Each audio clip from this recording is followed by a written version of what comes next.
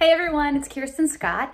I played Lori in Oklahoma a few years ago at Lyric Theater, and gosh, I had the most amazing time driving around Oklahoma in those little PT Cruisers, you know.